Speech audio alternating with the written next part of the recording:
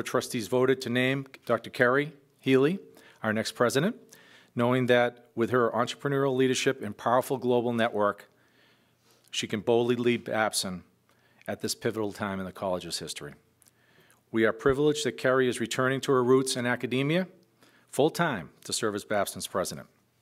So it is with great pleasure, on behalf of the trustees of Babson College, that I would like to introduce Dr. Kerry Healey, the next president of Babson College.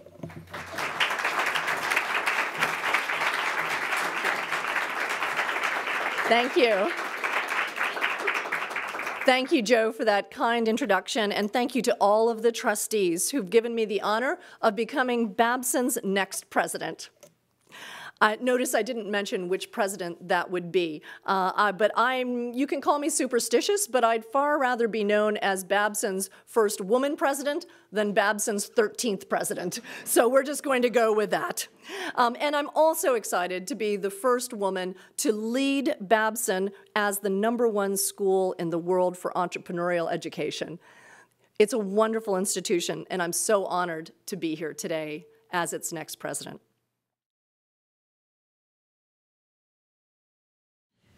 Welcome to Chai with Manju. We are honored to present a lady who is the first woman president in almost 100-year history of Babson College. Under her leadership, Babson College has ranked globally as #1 in entrepreneurship. Diversity has improved, and for the first time, women outnumber men in the classroom. Let us meet Kerry Healey.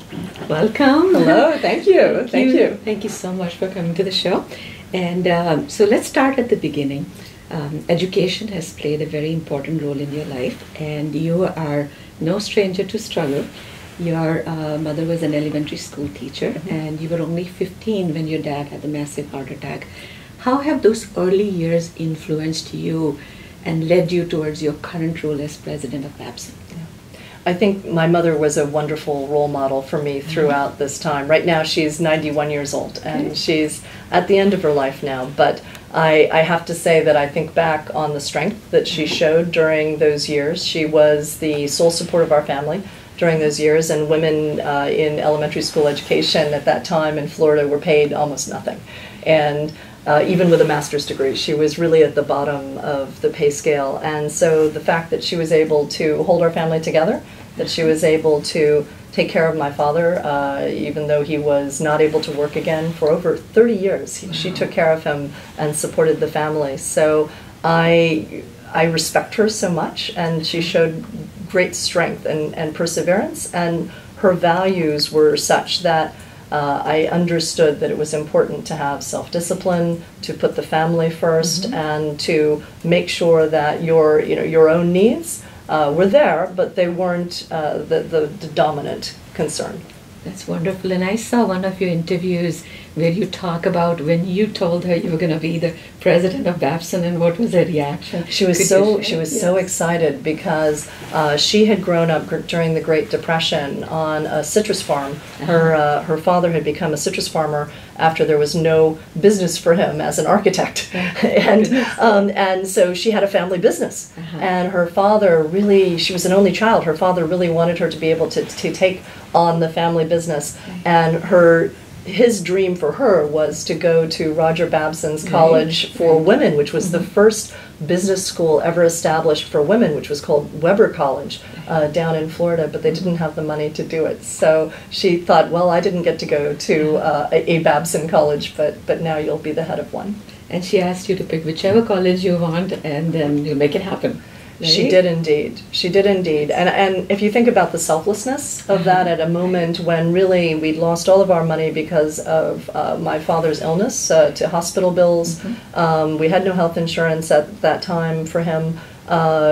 She was struggling to get by, but she never wanted to put any constraints on what I could achieve. And she believed, as a first-generation American, she believed very strongly in the American dream and this notion that if you work extremely hard and get a good education, that absolutely anything is possible for you. So here I am, a small child in Daytona Beach, Florida. We know no one, we have no contacts, we're just trying to get by. But her view was that my career and my life prospects were unlimited, as long as I got a good education. So the one thing she was never going to limit for me was where I could go. And when I got into Harvard, she said, you will go, we will figure out how to pay for it, even though the annual fees were more than her annual salary. Very inspiring. It was very inspiring. And, you know, to this day, I'm deeply committed to creating scholarship opportunities for talented young people around the world, because I know that everywhere, in every situation, there are people who could change the world for the better. Absolutely. And you just have to figure out ways to get them to the institutions and the opportunities that can allow that to happen. It's why I founded the Global Scholars Program here at Babson as the first thing that I did. During my inauguration address, I announced that we were going to have at least 10 global scholars each year, and of course, I ask for more constantly. But the idea would be that someone could literally walk out of a village with nothing and come to Babson and have the tools that they needed in terms of enough economic security and enough support to really succeed and reach their greatest potential. And this past year, we had 2 giving circles come out of India to empower 2 Indian students to become global scholars for next year.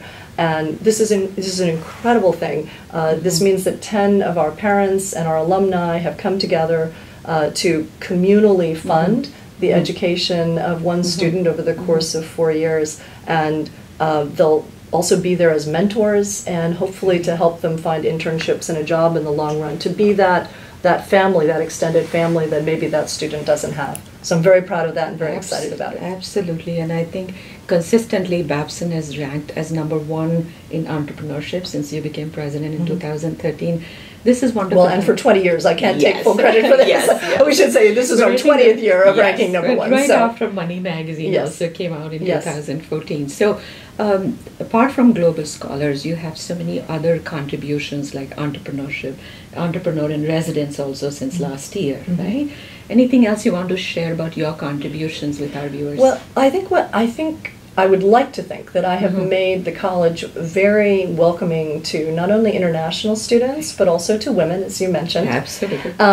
But to focus a little bit on the international piece of it, we have over 600 international students out of an undergraduate population of 2,200. And so this incoming class had 29% international students, and there's another 10% of students on campus who hold 2 passports. So altogether, it's almost 40% of our students who have this very strong global connection. And they're from 82 countries. They're not all from one country. We have, India does provide the largest group of our international students, 15%. But at the same time, literally 81 other countries are represented, and so the interaction on campus between the students from these different countries is extraordinary, because our graduates want to be entrepreneurs globally. Yes. They want to have those connections in every market and to really understand the thought process, the backgrounds of how do you do business in every culture. Right. And so we're able to provide that. And you have so many programs, the BRIC program, where the students go to China, India, and Russia as well. We're very proud of the fact that we have well over 50% of our students participate in international programs during the course of the time here, whether it's a quick program over winter break or whether it's a semester or even a year abroad.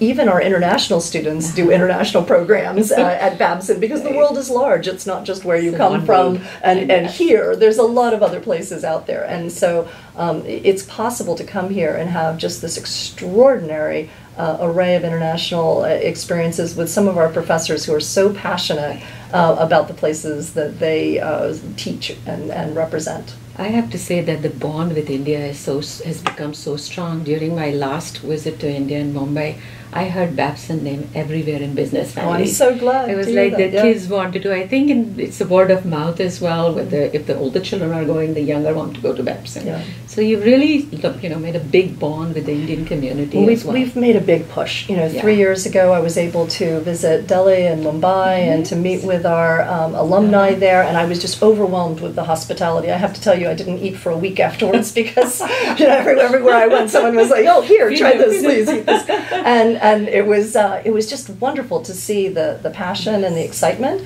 and all of the various industries and initiatives that all of our alums are involved with. And so I had the sense that we were ready to take off. And Yes, I know that absolutely. our dean of the graduate school, Will Lamb, has been back to India many times Okay.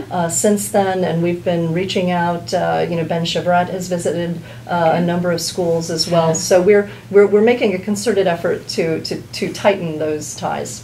Music to our ears. So that brings me to the Babson India Symposium. This is the second year you're doing Yes. that. So what's special about that? Well, the thing that's special about all of our symposia, and we have all kinds. We have very long-standing ones focusing, for example, on Latin America or the environment or investment banking. But this is new. So the India Symposium is new, and they're all student-run. These are not things that the college organizes, but you would never know. If you go to the India Symposium, it's going to be one of the top conferences you could go with, incredible leading figures in Indian society and in business. And our students do such a great job. It gives you a sense of how industrious and ambitious they're going to be in their life, that they can pull this off at such a young age. The lineup of speakers is so amazing, and it's on Friday, March 3rd. Yes, right? Friday, March 3rd. So yes, so and I believe that it's available online as well. So yes. if you can't be there in person, please look at it. Absolutely. Online, and we're so proud of them. So we are looking forward to hosting all of these distinguished Indian entrepreneurs on campus, and are you very going to make excited. it an annual event now? well, it's not up As to me. students, right, It's the right. students. It's up to the students. But I see absolutely no Yeah. waning of interest in this, and with the great number of Indian students on campus, this should be one of our premier events, right alongside the Latin American Forum. Yes, we met some of them. They're very excited. And very serious, very Yes. serious, and very accomplished. Now, as we talked before, you are the first woman president in Babson. It's going to be 100 years in 2019, right? Do you think that having a woman president has encouraged more women to come to Babson? It's impossible to know. No. It's impossible to know. But I was so excited. We, by accident, 2 classes ago, ended up with 53% women in the class, and that wasn't something we were selecting for. We simply admit the best qualified students who come to us, and the idea that there was such a great pool of women applicants that year made me feel fantastic. So it's very unusual for business schools to even approach being 50-50 in terms of our gender balance. So to see us, even for a moment, tip over onto the other side, that made me very It's going to proud. be 54%. Yes. I think the last one was 47%. Yes, I was so looking at that. it's coming. What are some of the struggles do you think that women still face in college and in the workforce?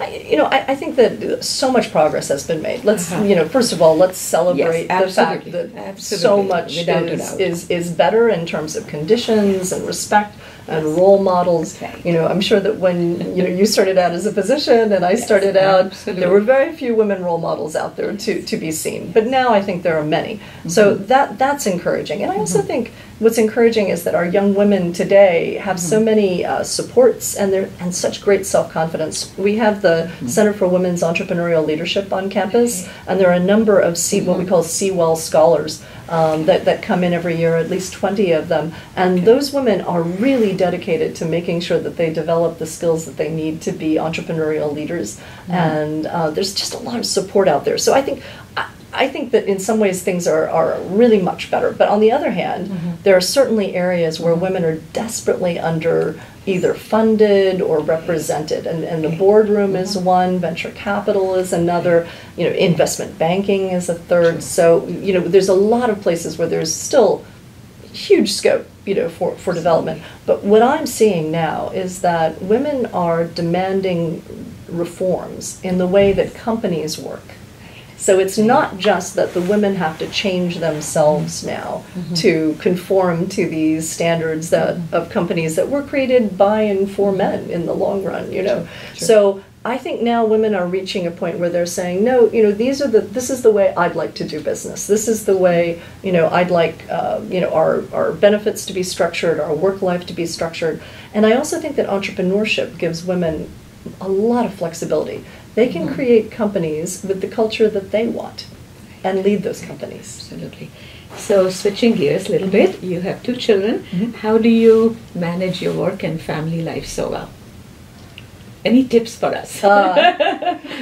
Well, my children are my life. They you know, when everything is good with them, then I'm a very happy person. I'm very fortunate that they are fully grown now, so they are not part. Unfortunately, not part of my daily life, but they are part of what sustains me. My son is in New York now. Okay. He works for a company that actually does a great deal of business in India. It's called Acumen. Okay. They invest in off-grid solar and sustainable foods. So I'm very proud of him and the choices that he's made. Too. Yeah, very interesting.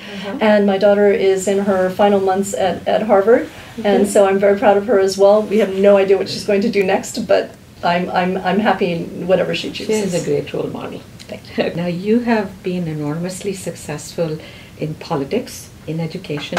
What are some of your future plans and goals?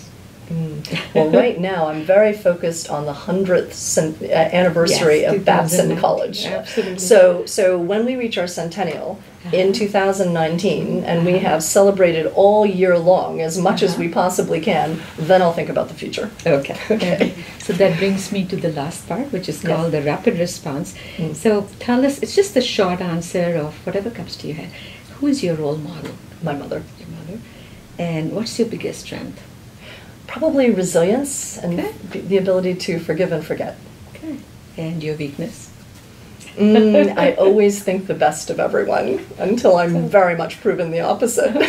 So- Sounds like a strength always now. oh no, it can quite be a weakness. Okay. What is the best advice that you received from your parents?